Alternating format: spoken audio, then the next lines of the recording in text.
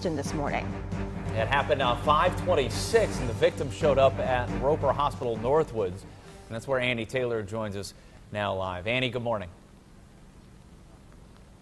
Hey, good morning, you guys. Well, earlier it happened on 526 and International Boulevard in North Charleston. It happened around 3:35 this morning, where someone was shot, I should say, in their silver Ford pickup truck. They then drove themselves here to Roper, and this is where they're being treated right now for gunshot wounds. Now, earlier there was a vehicle here, and that was the silver Ford pickup truck. Now, on the passenger side, there were about 2 bullet holes.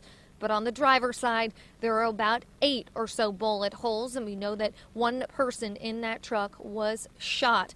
What's really interesting about this, well, one, I should say that North Charleston Police Department is investigating this. They were here at the hospital, but they left about an hour ago.